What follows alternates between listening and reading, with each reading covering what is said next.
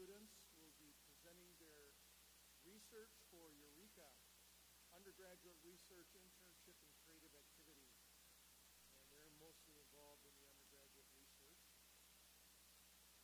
To introduce our speakers is Megan Kirshner, who is the Director of Career and Leadership Development and the inaugural Dean of Vocational Development here at Bethel College. Let's give Megan Kirshner a hand.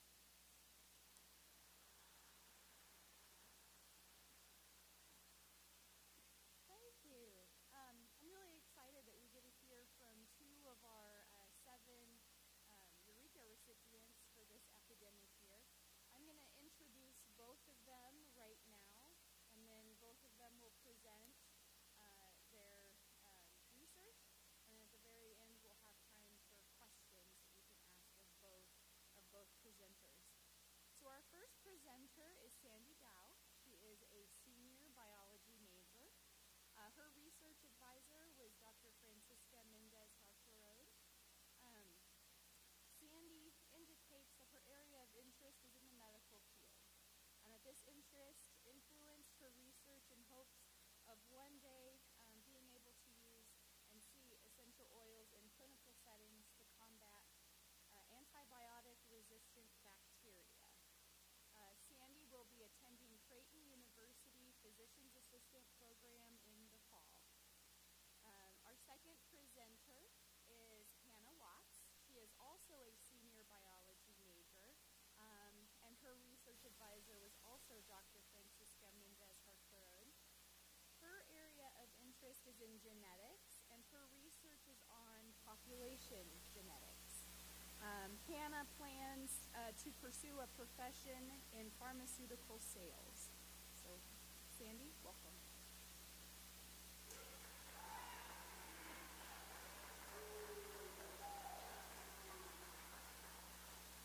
Hi, so as mentioned before, my name is Sandy. I'm a senior here at Bethel, and I did my research over the antimicrobial effects of black pepper, garlic, and thyme essential oils on human pathogens. So earlier in the fall, I also presented a little preview of my research, and you may have forgotten about it because the KSC doesn't smell like essential oils anymore, but it definitely smells like formaldehyde. So a little bit of the background of my research and the reason why I chose to do this study is because I have a fear of bacteria and then antibiotics separately. However, when you put them together, you get antibiotic-resistant bacteria, which is 10 times more terrifying in my eyes. So the increased use of antibiotics has created antibiotic-resistant bacteria, which is just bacteria that doesn't respond to antibiotics. The answer to this public health crisis is to not use more antibiotics, but instead to find an alternative, and I think essential oils could be a potential alternative. So some examples of antibiotic-resistant bacteria is MRSA, vancomycin-resistant Enterococcus, multi-drug-resistant Mycobacterium tuberculosis, and then CRE gut bacteria. So the reason why I wanted to give examples of antibiotic-resistant bacteria is because it is common. I'm sure a lot of you have heard about MRSA, and MRSA is common in healthcare settings such as hospitals, and that is kind of an area that I want to be working in, so that's why it's important to me, and it may be important to you as well. So why did I choose essential oils? Well, essential oils are natural extracts with low adverse effects that may become reliable alternatives to antibiotics, as they contain cytotoxic effects through their complex structures and compounds, such as terpenes, terpenoids, phenols, and alkaloids. It's also believed that bacteria cannot develop resistance to botanicals, as the natural extract affects the pathogenic survival. So overall, essential oil sounds fairly promising to me. The first essential oil that I looked into was black pepper essential oil. Black pepper has been used as an alternative medicine for thousands of years to treat flus, muscle aches, and arthritis.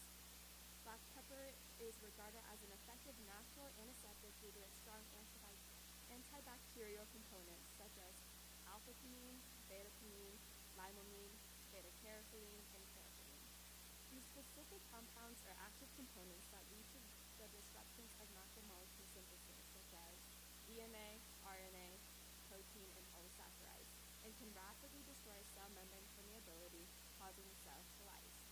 And then an important component that is found within all these essential oils is hydrophobicity. Hydrophobicity enables the oils to diffuse through the lipids of the bacterial cell membrane.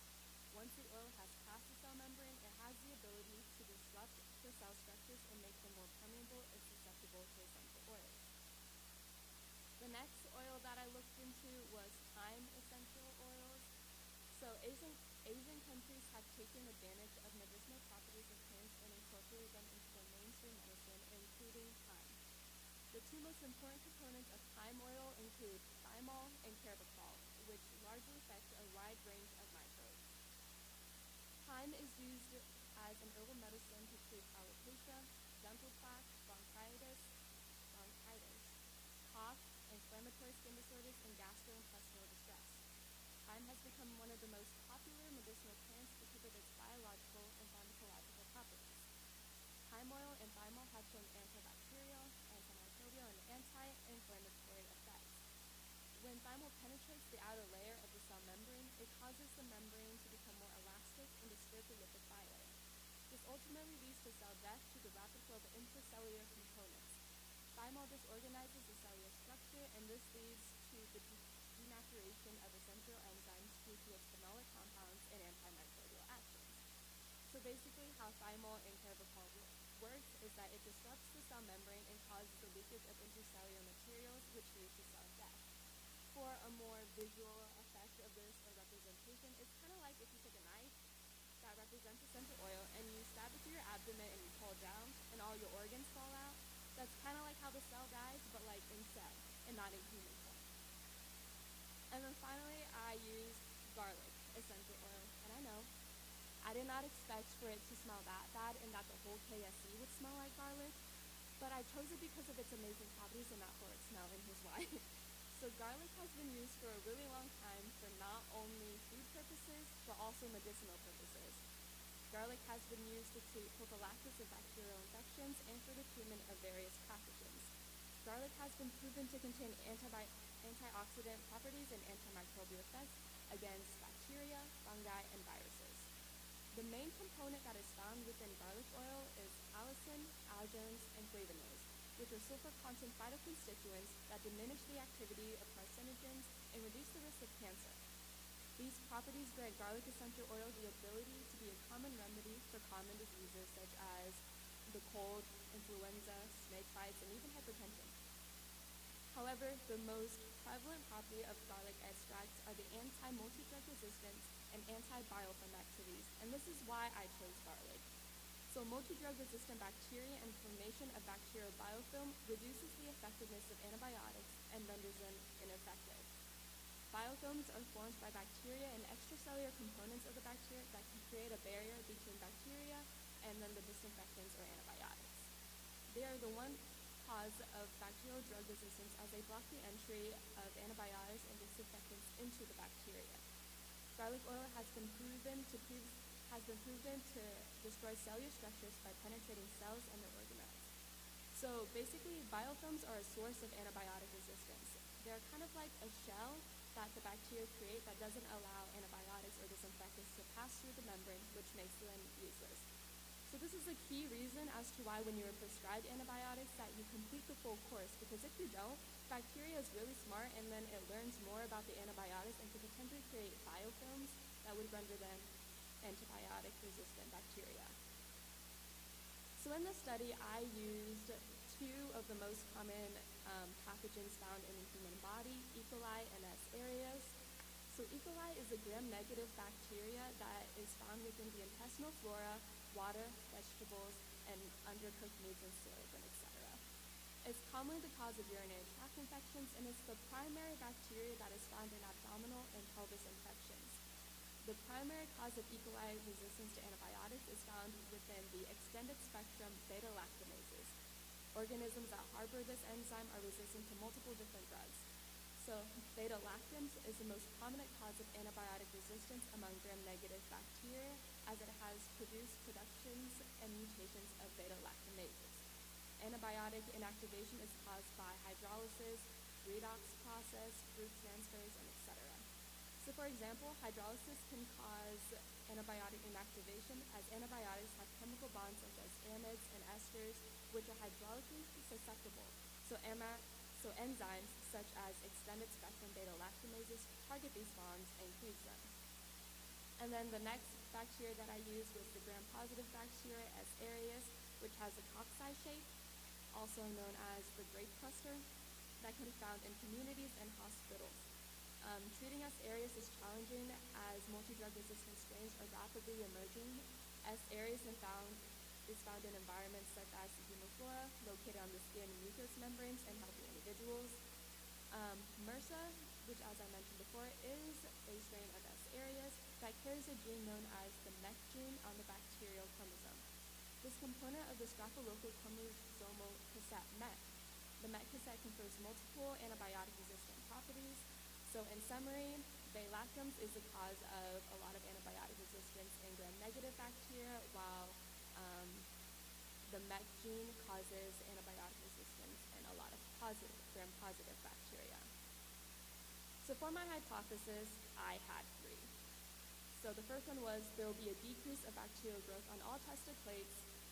With an increase of essential oil concentration, there will be a decrease in bacterial growth. And then my third one was gram-negative bacteria will be more resistant to essential oil variants, while gram-positive bacteria will be more sensitive.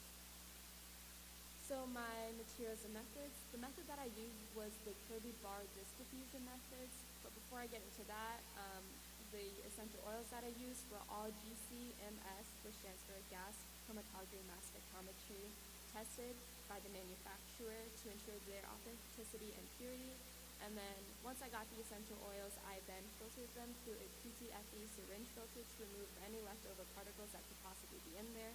And then my oils were diluted to the concentrations of 100%, 50%, and then 25% using DMSO, which is just dimethyl sulfoxide.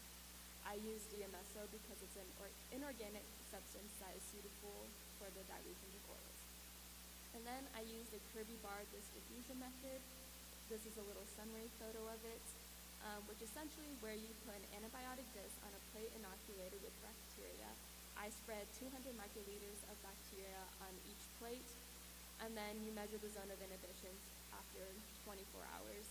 And then the ring where there's no bacterial growth is the zone of inhibitions.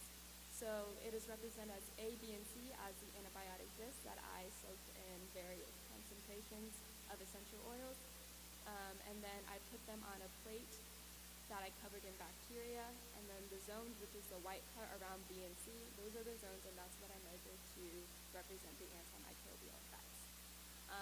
In this study, E. coli was inoculated in LB agar, and then S. aureus was inoculated in brain heart infusion agar plates, and this was just the material that was best suitable for their growth. So originally, I started off my experiment using 4 discs per plate.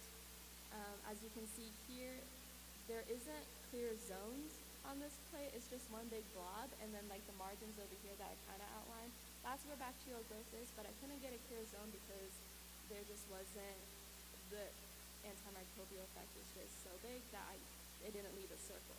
So this happened on garlic and thyme plates, but not on black pepper plates. So what I did with garlic and thyme was I just redid the experiment using one zone, and then I measured the zone of inhibitions using the disc, the antibiotic disc, as the center of the zone, and this is how I measured it. And then I just took all of my results and I averaged the size of the zone of inhibitions. So here on these 2 graphs, the top one is gram-negative, the E. coli, and then the bottom graph is Staphylococcus aureus, which is gram-positive. The NA is because this result is from my plates with 4 antibiotic discs. So just focus on black pepper. So here you can see that with a decrease in oil concentration, there was an increase in the size of the zone of inhibitions, which was surprising to me, and that happened on both gram-negative and gram-positive bacteria for black pepper. And then the NAs are just the big blobs that I couldn't calculate.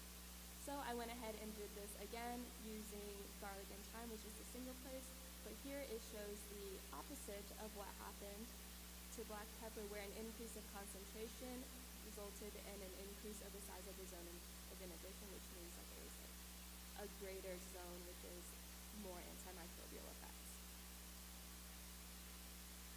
And so my results in regards to my hypothesis, the first one was supported. There was a decrease of bacterial growth on all tested plates. My second one was partially supported. With an increase of essential oil concentration, there will be a decrease in bacterial growth. This was true in garlic and thyme, but however, it was not true in black pepper because with a decrease of concentration, there was an increase of bacterial growth for that. And then my third hypothesis was gram-negative bacteria will be more resistant to essential oils, while gram-positive bacteria will be more sensitive. That was not supported.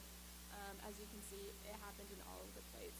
But when you look back, so the top one, the zone of inhibition was bigger for gram-negative than it was for gram-positive. So that's how I got that. And then some limitations of my research is that, well, there are many factors that could influence the results that we should look at before we see essential oils in clinical settings, such as extraction methods, microbial strains, microbial tests, and then the quality and environment that the plants are grown in. So when we extract essential oils from the plants, we don't want to lose any of the compounds found within it, so that's why we have to take a deeper look into the extraction methods of the plants. And then we also have to find a way to standardize how we grow the plants, because obviously the nutrients in the soil that the plant grows in affects the potency of the oils. So before we see them in clinical settings, we have to figure out a way to standardize all of that. Another thing that could affect my results was that the oils that I used didn't come from the same manufacturer. The manufacturers didn't have all three that I chose, so I had to find them from different manufacturers, and that could affect my results as well, and that's something that I could look into. And then another thing that we have to look into before seeing them into clinical settings is batch-to-batch control, which is crucial, and this could have also affected my research as well. So batch-to-batch control is how we ensure that there's the same amount in every dose that is given. So how we ensure is that there has to be the same amount of components in the oils per dose that is given before we can see it in clinical settings, because too much or too little of something could have adverse effects. For example, in garlic essential oils, I mentioned allicin. If too much of allicin is ingested, it can have adverse effects such as nausea, vomiting, and overall feeling of sickness. So that's what we don't want. So that's why I have to take a deeper look into essential oils and how to manage them and how to make them more standardized.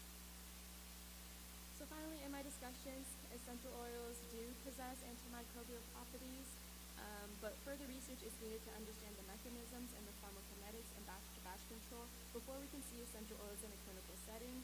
In my eyes, this research was kind of like the first step when it comes to using essential oils as an alternative to antibiotics. There isn't a whole lot of research that talks about using essential oils as an alternative, but I think it's worth looking into considering these results. For instance, I would love to see how essential oils would affect our gut health, because traditional antibiotics wipes out a bunch of our healthy gut bacteria.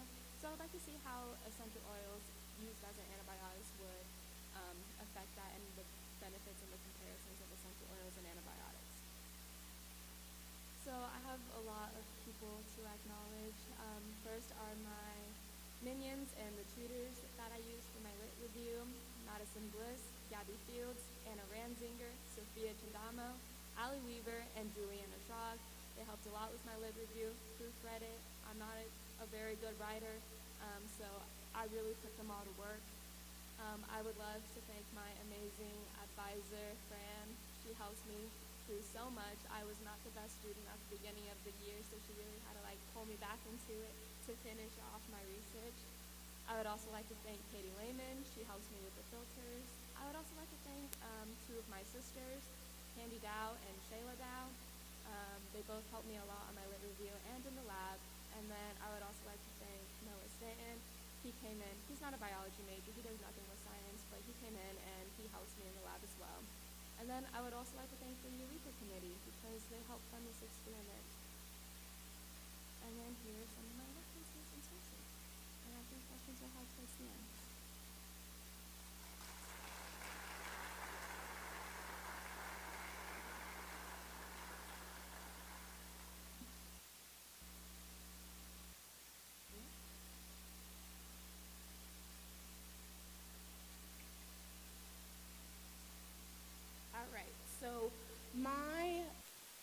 Senior thesis was over a review of population genetics of sea turtles.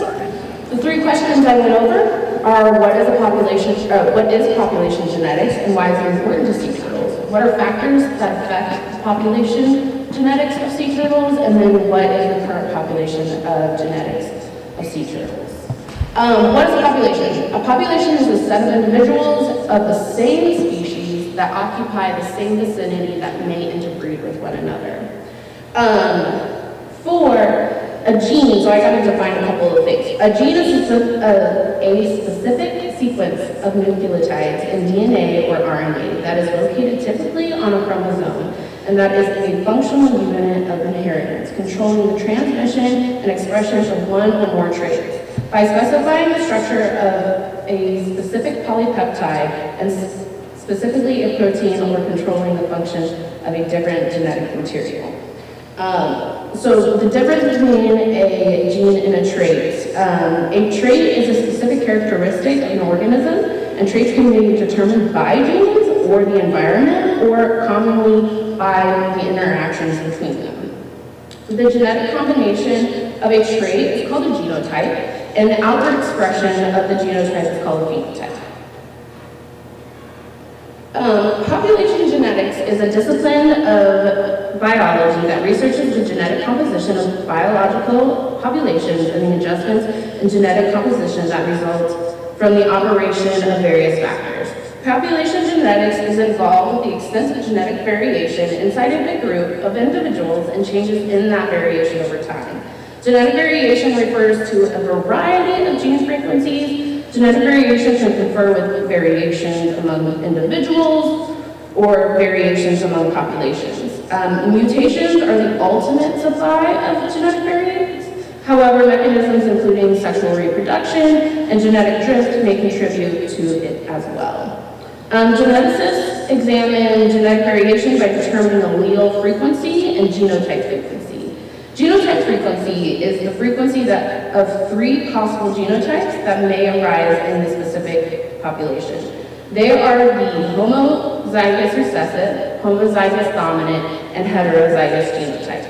The allele frequency is the frequency of the two types of a specific allele in a population. So alleles are recessive and dominant, and we all know, like, if you have a dominant and a recessive gene kind of showing together, the dominant is going to overrule that. And that's where allele frequency and genotype frequency are a little different, because allele frequency is just paying attention to if it's dominant or recessive, where genotypes are looking at if it is completely recessive, if it's heterozygous, or if it's completely dominant. The origins of population genetics. So from left to right, this is R.A. Fisher, Sewall Wright, G.S.B. Haldane. The discipline of population genetics came to the forefront of the 1920s and 1930s due to the work of these guys. Their success was to integrate the principles of Mendelian genetics and Darwinian natural selection. Many of early Mendelians did not accept Darwin's gradualist account of evolution, believing as an alternative that novel adaptations have to arrive in a single mutational step. Conversely, many of the early Darwinians did not agree with Mendelian inheritance, frequently because of the erroneous notion that it is incompatible with the process of evolutionary modification as defined by Darwin. This is Darwin, and that is Gregor Mendel. By working out mathematically the effects of selection acting on a population, obeying the Mendelian rules of inheritance, Fisher and Handel and Wright confirmed that Darwinism and Mendelism were not only just compatible, but worked fantastically together.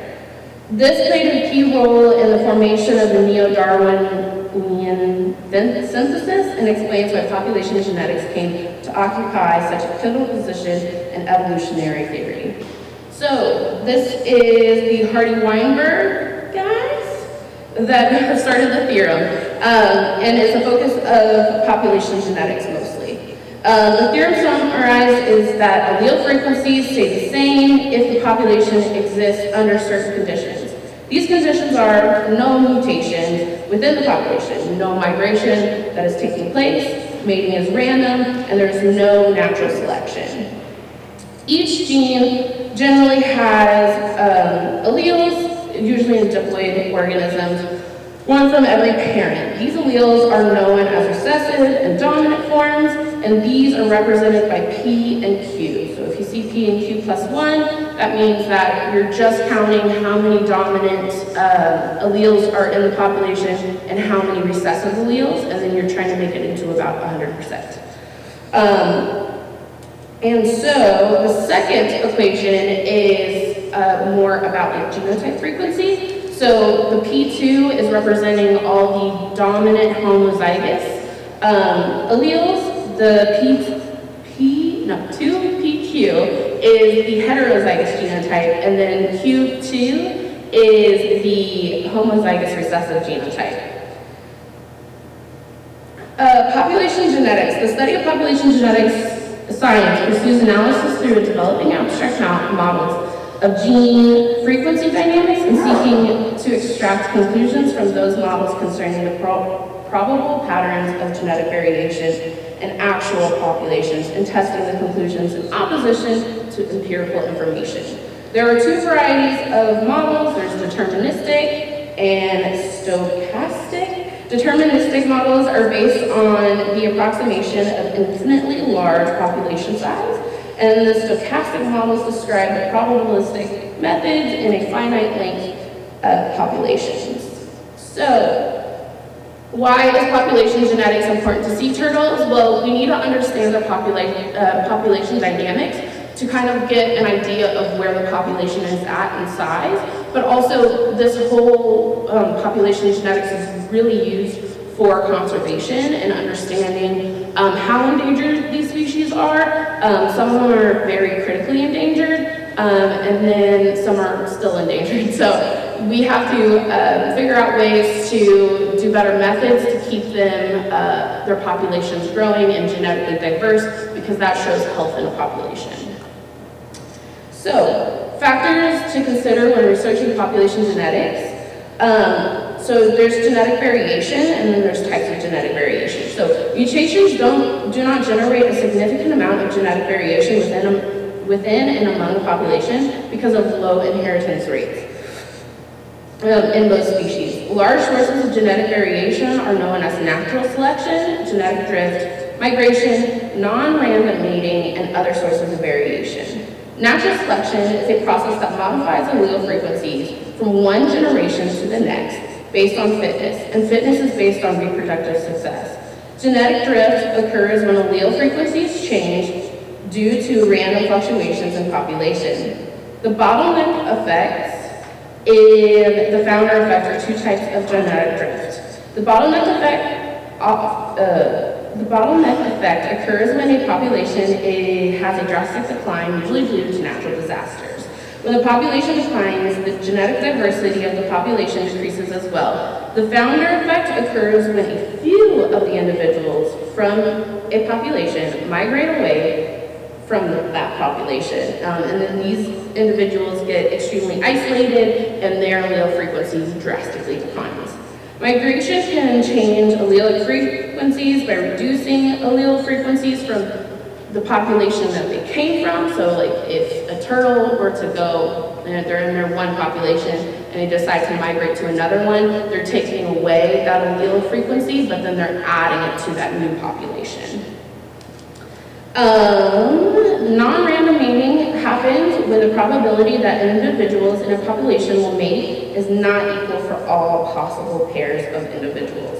Non-random mating can take the form of interbreeding and outerbreeding. Interbreeding which is most common results when individuals are more likely to mate with close relatives than with distant relatives.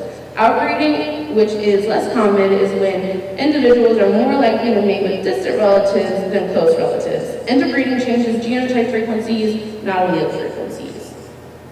Other sources of variation are exon shuffling by eukaryotes and horizontal gene shifts and changes in microsatellites.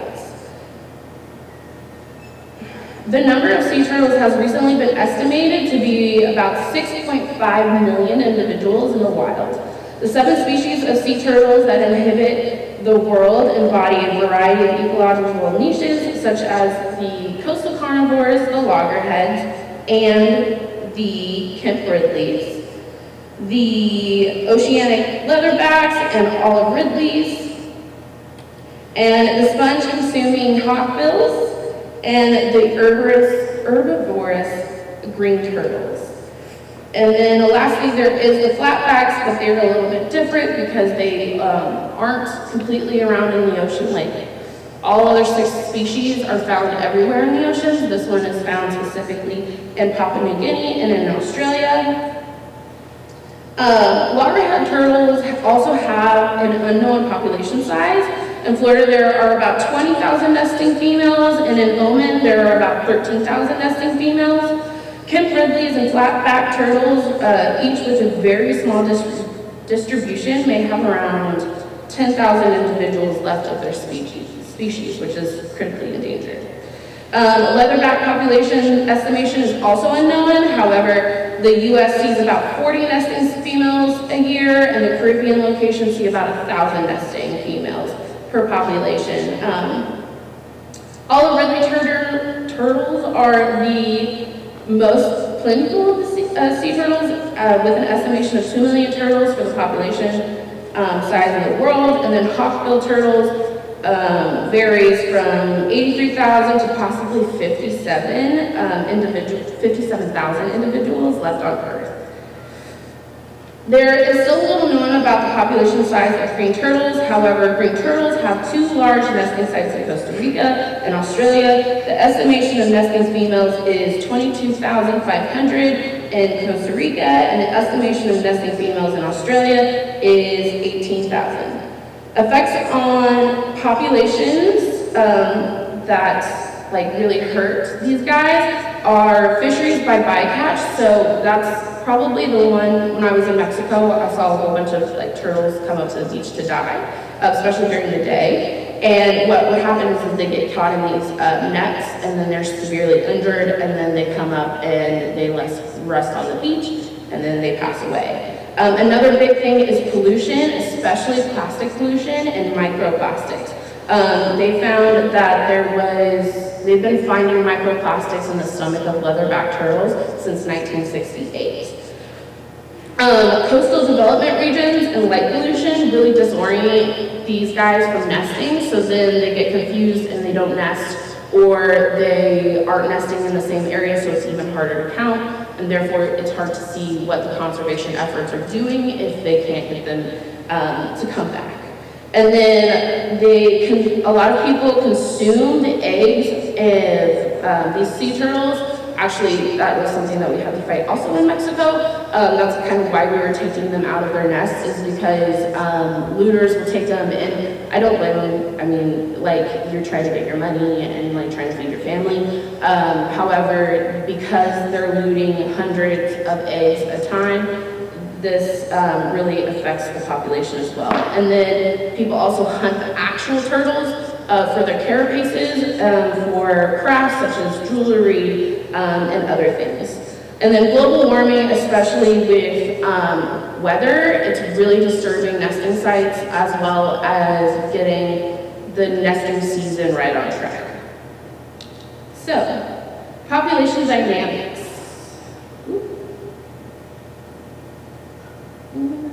Okay. An understanding of population dynamics is needed to evaluate the valuability of migratory species. Observations of marine turtles at research grounds may notice changes in population trends that can take many years to be visible at nesting beaches. Long-distance migrations among breeding and foraging grounds, differential use of neuretic, oceanic, and terrestrial habitats throughout life stages, and divergent patterns among populations require researchers to creatively expand a huge range of strategies to answer even seemingly straightforward questions for these threatened and endangered species.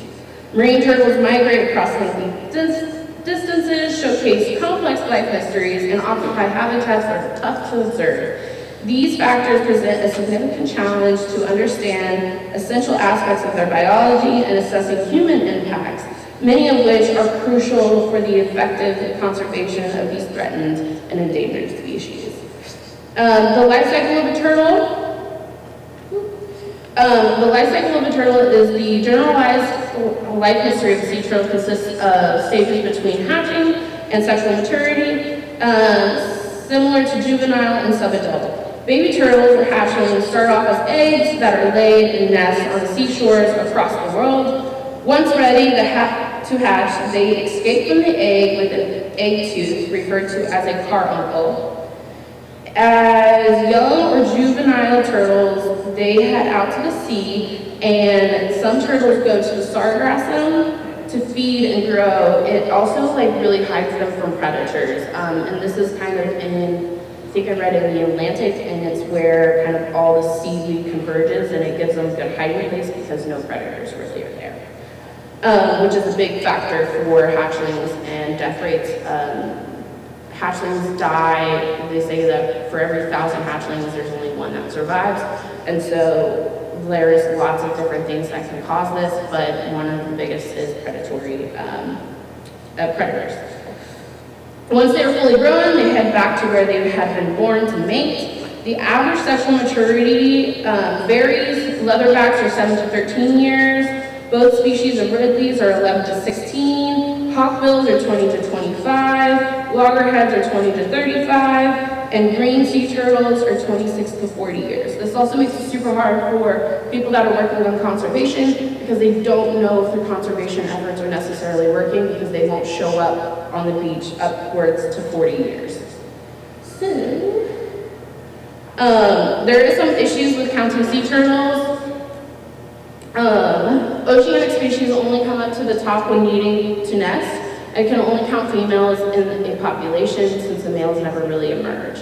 Females can lay multiple nests in one season or not at all, and sometimes they have a passing period of 2 to 6 years. And then hatchlings are hard to count due to survival rates because if we were to catch all the hatchlings and then count them and then send them out, like I said, 1 out of every 1,000 survives, so it'd be hard to kind of keep up with those numbers. All right, and then we're gonna go over the population genetics of these sea turtles. So loggerheads have low mtDNA, which means that their maternal DNA has low diversity, which means that they usually have one mother or one maternal line, where parental diversity is high. That means that the males are frequently females can get pregnant by multiple males, and then they can kind of pick and choose what sperm they kind of want to put in their eggs. And so when they lay those eggs, they're showing high paternal diversity but low maternal diversity. Kemp Ridley's population is actually relatively stable and has a pretty equal gene flow. Leatherbacks have a moderate male gene flow but not female for the flatback sea turtles. Ridley has issues with a restricted gene flow because the populations are scattered throughout the oceans and aren't mating outside of their populations. Again, migration is a big one to help with genetic diversity, and these olive Ridley turtles aren't really mixing with each other, and so we're having low genetic diversity throughout the whole population. And then hawksbills have low diversity overall, so both maternal and paternal, which means that their species is most likely seriously suffering. And then green turtles have a high genetic diversity. And here's the pictures again. Also, I just want to say that leatherbacks are about 2 meters long, so if you see the people in the background, they're huge. And then these are the guys that I worked with in Mexico that I really enjoyed, and I learned a lot from them. And that is the end. I do want to thank Fran. She really helped me with kind of redirecting after my experiment kind of fell through. So I'm really glad about that, and thank you so much for that. And then I'd like to thank you, Cash, for even giving me the opportunity to work on a sea turtle camp. It was a great experience and once in a lifetime. So thank you.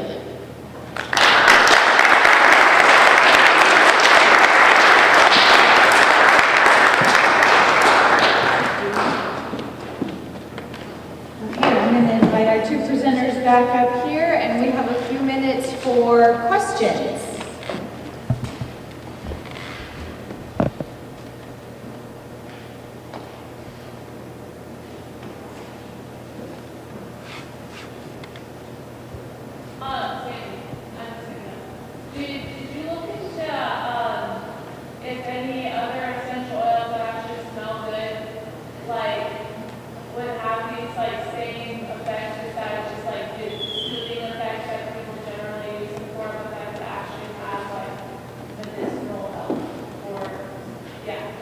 I personally did not look into any other essential oils besides the one that I used, but I have a good feeling that they probably would result in the same ones. For instance, eucalyptus is talked about a lot. I think that would have similar results as well, but I can't say for sure.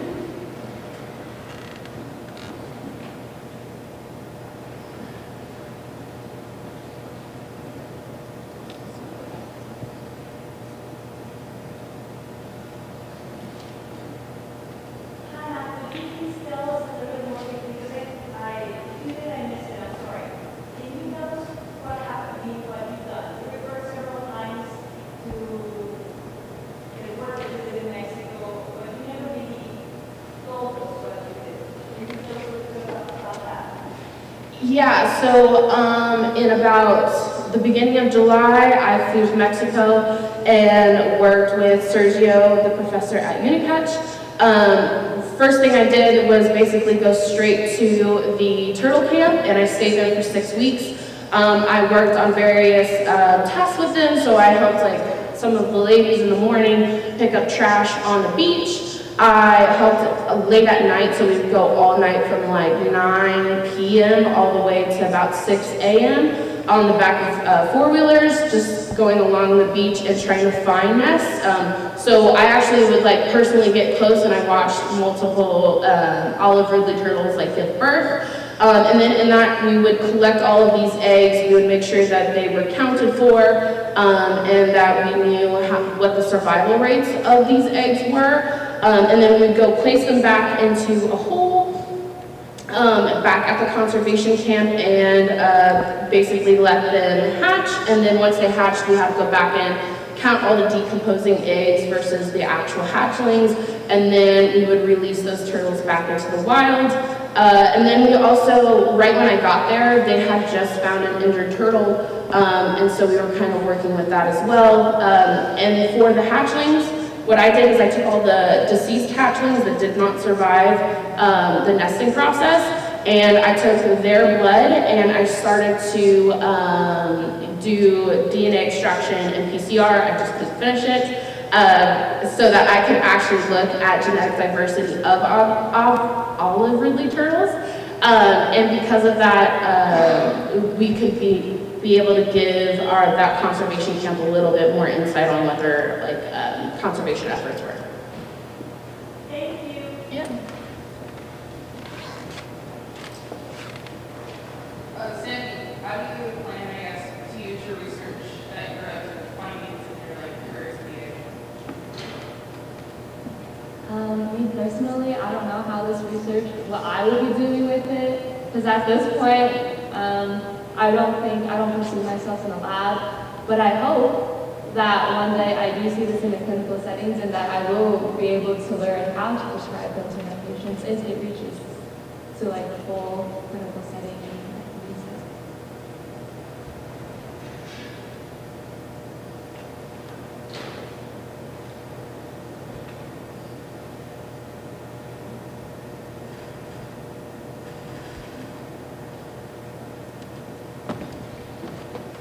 Let's give our presenters one more round of applause.